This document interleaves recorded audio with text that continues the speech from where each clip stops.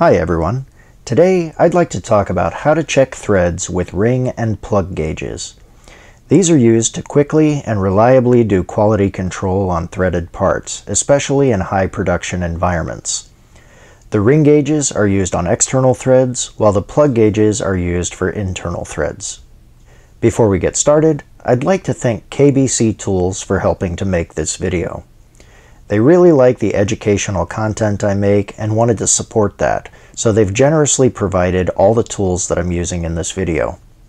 If you're in need of any supplies or tooling for your shop, check them out. I have a link to their website down in the description.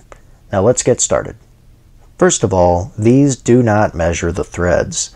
They're what are known as go-no-go gauges and are made to the upper and lower limits of the pitch diameter for the thread. So what you're doing is comparing your threads to these known sizes. In the case of the ring gauges, the go gauge is the high side of the pitch diameter range and the no-go gauge is the low end. The gauges are color-coded for easy identification, green for go and red for no-go. And the no-go has a groove around the outside as well in case you're one of the 300 million colorblind people in the world. The color coding resin is actually pulling double duty by plugging access to the adjustment screw that's used for calibrating them. Like anything else, these will wear down over time. After all, you're rubbing metal against metal. That means they should periodically be checked for calibration by a competent professional. Not all ring gauges are adjustable, by the way, so if yours don't have this flexure and adjusting screw, they'll need to be replaced when they eventually wear. The good news is the non-adjustable ones are significantly cheaper. I have 3 parts that I've made, one undersized, one that's in spec, and one oversized. If the go gauge does not thread on, you know your part is too big and you need to make additional cuts. If it does thread on, the part is smaller than the high end of the pitch diameter range, although that doesn't necessarily mean it's a good part. You'll need to check it with the no-go gauge next. If that gauge does not thread on, you know the part is larger than the low end of the range and it should be in spec. However, if it does, then you've cut too far and the part is scrap. It's okay for the gauge to start threading onto the part. That's just the first threads hooking together and the extra clearance from the chamfer. You just don't want the gauge to thread on very far. Depending on how forgiving your quality control person is that day, anywhere from 1 to 3 threads is acceptable. But if the gauge and part thread together completely, even if it's rough going, that means the part is smaller than the gauge. This part is only undersized by 7/10,000ths of an inch or 18 microns, so it's quite tight and only threads on a few turns. But the ring gauge does go on more than it should. That illustrates that a part that's right on the cusp of the tolerance might be mistakenly passed. Regular viewers will know that I made a video a while back about why you should not check threads with the mating part. But this is different because these gauges are specifically made to meet the pitch diameter range of either an external or internal thread. A nut or screw from the hardware store is made to fit somewhere in its respective tolerance, and will most likely be somewhere in the middle of that range. So testing the fit with a commercially made nut or screw does not necessarily mean your part is in tolerance. I'll put a link to that video at the end of this one, as well as down in the description in case you haven't seen it. Now let's look at the plug gauges. These are used for checking internal threads, and in this case, the go gauge is the small end of the pitch diameter range, while the no-go side is the large end. For easy identification, the no-go gauge is shorter, which is probably also because it definitely should not thread that far into your part. These are not adjustable, but they are replaceable when they wear. Each end is held in with a taper, similar to Morse taper tooling. You can use a drift through this hole to remove the go gauge, and then pop out the no-go gauge with a long punch through the handle. Then just insert replacement gauge members. Like the ring gauges, there are cheaper versions available that do not have replaceable ends, and those would need to be replaced entirely when they wear. In practice, they're used in the same way as the ring gauges. You try to thread them into your part, and if the go gauge does not thread in, your thread is still too small. If it does, you're at least bigger than the small end of the range, and you then check it with the no-go gauge. If that doesn't thread in, you should be in spec. However, if it does, then your part's too big and it's scrap.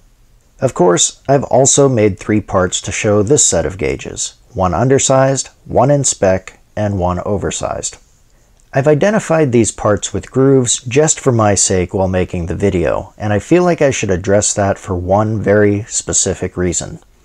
Normally, when you see a threaded part that has a groove in it, that indicates a left-handed thread.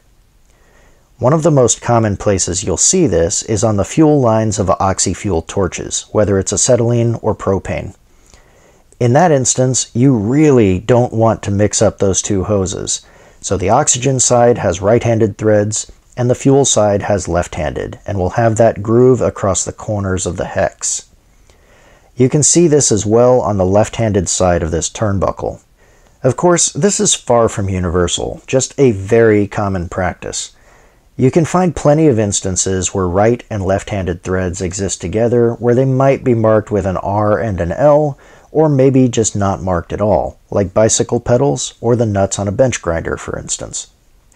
I just felt this really should be mentioned in case it caused some confusion, and again, I only added grooves to these so I could tell my samples apart. They're all right-handed threads and serve no purpose other than being samples for this video. Likewise, the groove I showed earlier on the no-go ring gauge is also just for easy identification. It's still a right-handed thread. Let's talk about the advantages and disadvantages of these gauges. The biggest advantage is they're faster and more consistent than measuring the pitch diameter with a thread micrometer or thread wires. Even experienced machinists will get varying readings on a thread micrometer when measuring the exact same thread, while the 3-wire method can be awkward for beginners, and it opens up the possibility of a math error when calculating the pitch diameter. Ring and plug gauges, on the other hand, require very little skill, so beginners, and even Justin from Quality Control, can use them with no issues. The biggest downside to them is the cost.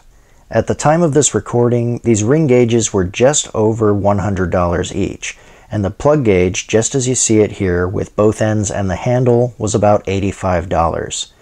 The replacement plug gauge members are about $35 each. This is, in fact, cheaper than some thread micrometers, but keep in mind you'll need gauges for every thread you plan on checking, so you can see how the costs could definitely add up. The price does vary a bit depending on the size of the thread, with smaller threads usually being relatively cheaper compared to larger threads.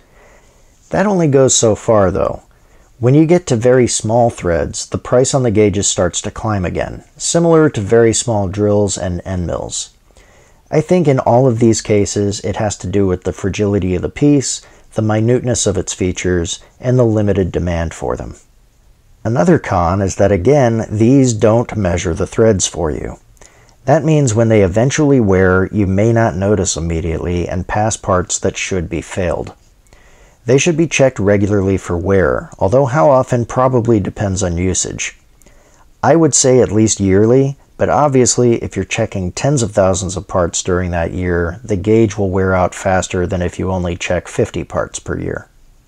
Speaking of wear, your cutting tool will wear over time, so external threads will get larger as the job goes on, and internal threads will get smaller. To account for this, I generally aim for the low end of the pitch diameter range on external threads and the high end on internal ones. This is easy to do with frequent checking, even though you can't measure the threads directly. Just continually check while making small adjustments until the gauge fits. At this point, you should be near one extreme of your range, and if you move a little bit less than the total size of your range, you should be near the other extreme. You'll obviously want to check to make sure you didn't go too far, but assuming you didn't, this should allow for a fair amount of tool wear before you need to make adjustments. Thanks again to KBC Tools for helping to make this video. They really are a great company to work with, and they have a fantastic selection of everything you might need for your shop. Check out their links down in the description. If you have any questions or topics you'd like to see me cover in a future video, leave those down in the comments section below. While you're down there, hit that like and subscribe button if you think I've earned it, and please consider supporting the channel over on Patreon like the fantastic people you see on your screen right now. You might also want to check out these other videos. On the right, I have a playlist of all of my other videos on measuring tools. On the upper left, I have my most recent video, and on the lower left, there's the video I mentioned earlier about why checking threads with the mating part might not be the best idea. Thanks for watching, everyone. I'll see you next time.